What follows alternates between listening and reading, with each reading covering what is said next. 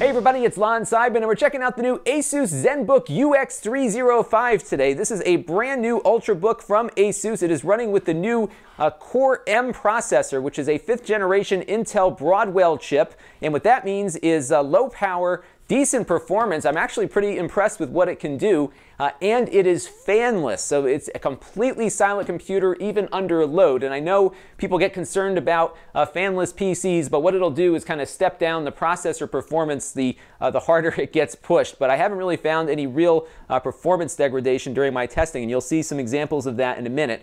So like I said, this has the Core M processor. It runs with the Intel HD graphics. You got a 13-inch display. This is the 1080p version. So it's 1920 by 1080, so full HD, and it is matte display also, so you don't get a lot of reflectivity off the screen. So if you don't like those shiny screens, this one might be something you might like to see because it is really quite nice to look at and doesn't reflect light too much. It's got a pretty decent viewing angle on it. I believe it is an IPS display, or yes, IPS display. They also have a Quad HD version coming out soon that'll be 3200 by 1800, which isn't yet available. But the display looks really nice.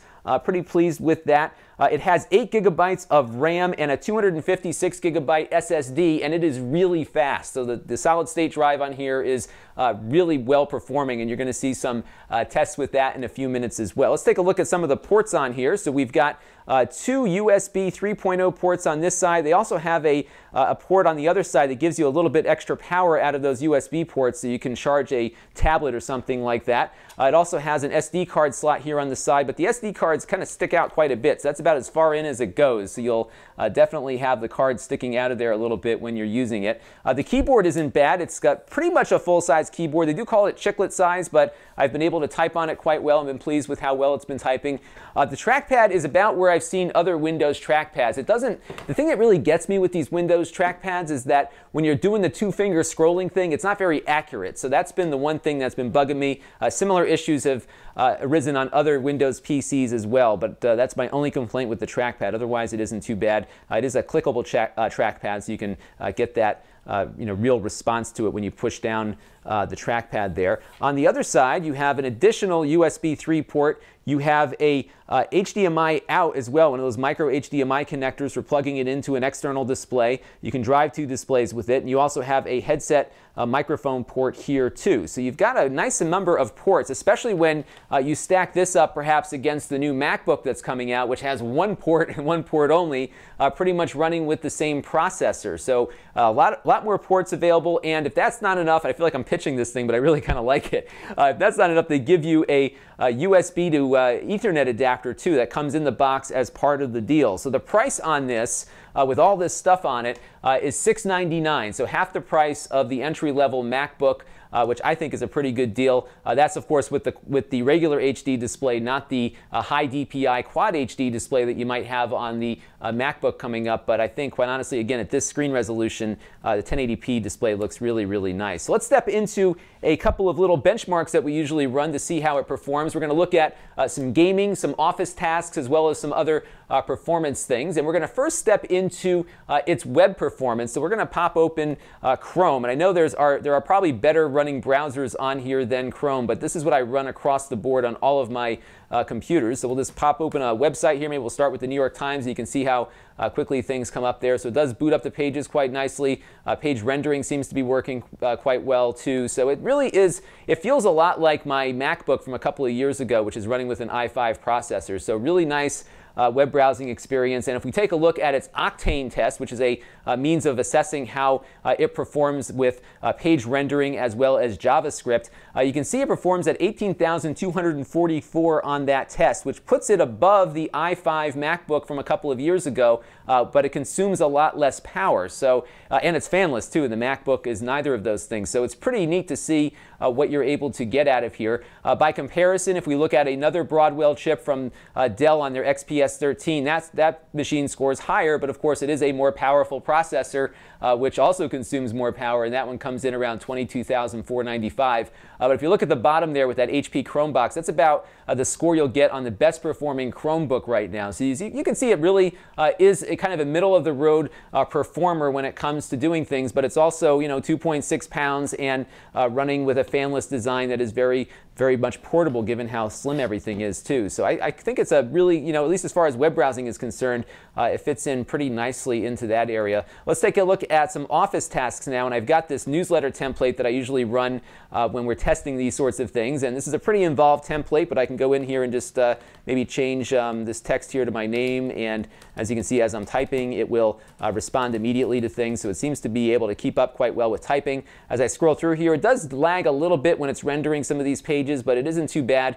so I'm not really going to fault it for that at all. It seems to be able to keep up with anything that I might do with an image in the document, moving things around, so I think it's a pretty good performer for word processing and doing some of those kinds of tasks as well. But what a lot of people probably want to see is gaming, and up front, this is really not designed to be a gaming PC, but it can run games. It does have that Intel built-in graphics, so it's, you know, everything's on pretty much one chip on these new devices. So it's not the fastest GPU in the world, but it can perform. So let's take a look first at Minecraft.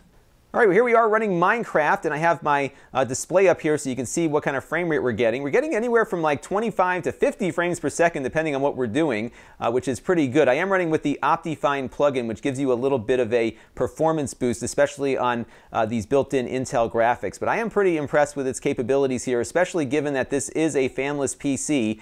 The last round of fanless PCs we've looked at were running much slower Atom processors, but this one is really doing quite well. And again, pretty impressive frame rate considering the fact that there is no fan cooling this chip off as we go. I suspect that the longer we run this and the more we tax it, we'll see the performance decline as the system adjusts to prevent any kind of thermal issues. But as you can see here, this is a pretty good Minecraft experience.